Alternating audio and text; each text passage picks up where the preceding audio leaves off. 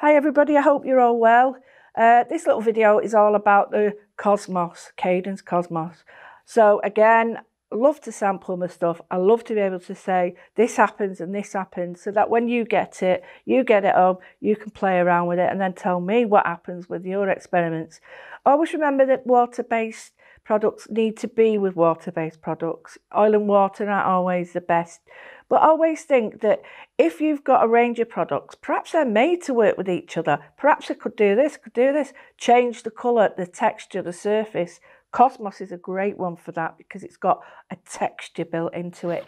So Cosmos resembles a terracotta. Now, when you're doing pottery or ceramics, it's known as grog. And grog is where you're able to see the particles. So instead of it being finely tuned and really crushed down, little particles are left and it's called a grog. And it's a beautiful earthy feel. How can you get that in paint? Well, Cadence have. They've done it with these. There's abundance of colours, but I've picked colours that perhaps you may not choose. I don't know whether they just sung to me, so I thought I'm going to try them. So I've got the brown and I've got I have to be careful because the names are very different here. I've got the cashmere, so this matches with one of the other videos where I'm using a cashmere crackle, and then we've got this is ecru, so it's an off-white. We'd call it a titanium buff in paint, and then we've got the smoke grey. Now this one is a beautiful grey because you can add it to other colours and you get a tonal range which is beautiful. Tone is a grey, so shade is adding black, right? Highlight is white and tone is grey. So you get the idea that shade is black, tone is grey. So I'm going to just show you the surface. Keep the foils on because they're made to keep this fresh. Keep it out of the light and keep it in a cool, dark place. I tend to leave it on. If you take it off, you can actually put a tiny bit of water in there, not a lot in there, and some tin foil, and the humidity will build back up. It lasts longer. You can use it with other mediums, but today we're going to try mixing it together on several surfaces. So I've got some black there that I'm going to use, and I've got some acrylic black and I've got some turquoise just to show you how amazing the colours. I only use a little bit. I only pull them back a little bit because I just don't, knowing me, they'll flick them all over. But you know, I don't want them to dry out because the stunning effects you get with these, they get like a pure pottery. So I've got some to show you, but wait till you see them going. I'm just going to get ready with some paper. So I've got some wooden coasters. I've got some other coasters to show you. And I'm going to go in with it's same sort of brush that I normally use for my other mediums. Make sure it's dry. Again, the problem is people don't realise that adding water to all your products can create different effects and it changes the compound. So it's like weakening the binder. So try and get your paintbrushes nice and dry. If you can have one for each one, that's even better. I mean, I have loads of them all over. So I'm going to keep this one for the white or the ecru. And then I've mixed these, so you need not a cocktail stick. You'll be there forever. With the end of your paintbrush or something, just do a quick stir, get them ready. Now, I've got these blanks, so I'm just going to put them on. And honestly, the coverage is amazing. So I'll put in the light down, and you can hear it. You can almost hear it. Let me pick this up. You probably hear it. That's the grit in it. So you're getting that built-in texture. So all the things that you have to do, building texture and other stuff, you don't need to with this because it ends up like pottery.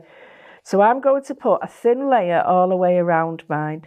And again, you can see I'm using it from the lid. I'm tending to sort of keep it closed. I know these are all little things like, well, why are you telling me that? Well, it's a tip, a top tip. I'm not telling you how to do your work, but I'm just telling you how to get the best out of your products so that, you know, when we get hot or cold weather, that it won't change the substrate itself. So put a layer on, okay?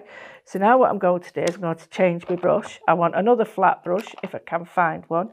And I tend to use whatever I can at hand, and I'm going to go like an ombre. So the next one I'm going to cover in is a little bit of the brown, so tiny bit, and I take a lot of it off, and I'm just going to go really softly, and I'm almost flicking, but you can still hear that wonderful dragging motion of the what I would call the grog.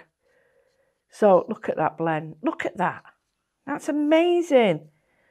But I'll show you something that's really thick in a minute, and you'd think, no way could that paint do that.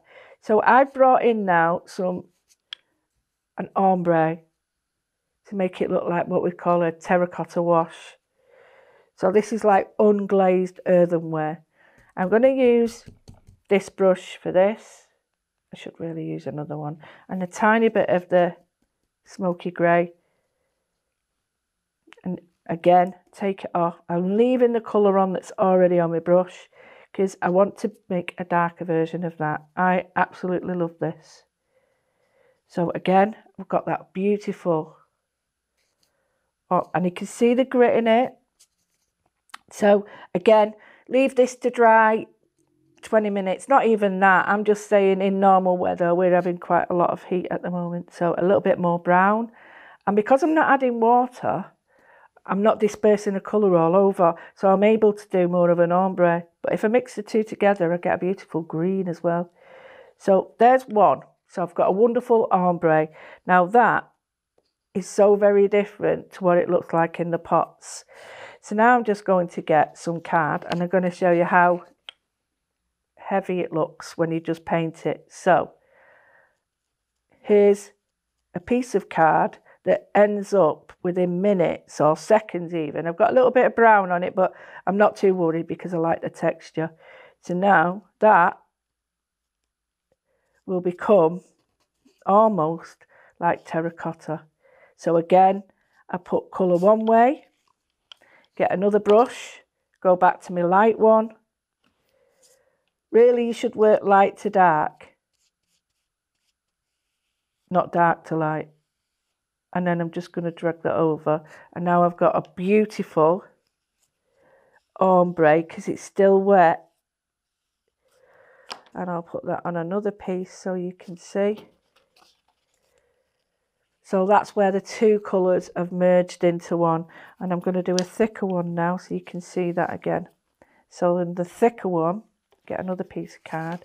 I'm going to go. Now, if you don't want to clean your brush, you don't have to with water. You just make sure that you get plenty off on your paper.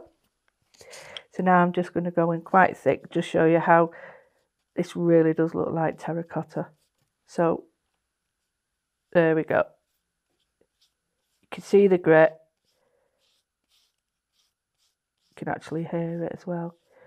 A few swipes. You can work this in. Because it won't alter the compound or structure. But then I can show you that when it's dry, looks like pure terracotta. So here's some I did, just to show you how I would do it at home. So we've got this one that's drying. We've got the black and white one there, or the grey, sorry. And then here I've done some more, but I'll show you what I do at home. I'm just going to clean that brush because it needs it. So as you can see, hopefully, I have numbers in the corner. There's one that I'm going to do now. And on the numbers, this refers to the technique I've done. So here, can you hear that? It's amazing. And it takes other paints and colours, and I'll show you in a minute. So here's a turquoise. That has now been made into a cosmos by using the ecru on it. So I'll show you that. So I've wrote on the back, start one colour at one end, the other, blob in the middle, very technical, blend each way into the middle, cosmos. So I like to write down what I do. Here, number 2, I've just put like little patches on and blended them in. It looks like a landscape in oils. It looks brilliant. And here I've put add cosmos one end, then the other, dark colour opposite, then to blend. Now I'm using language that I understand. That doesn't sound right. Apply 2 colours each end, blend to the side. So a great idea, tip, is write them down. Just write them down on the back, and then you've got that forever. And if you do it on your tags as well, you can tie your tags together. So then what I would do is put them all together with my little books like that. So let's look at this now. I did one. That's one. So 2 layers. You can hear it.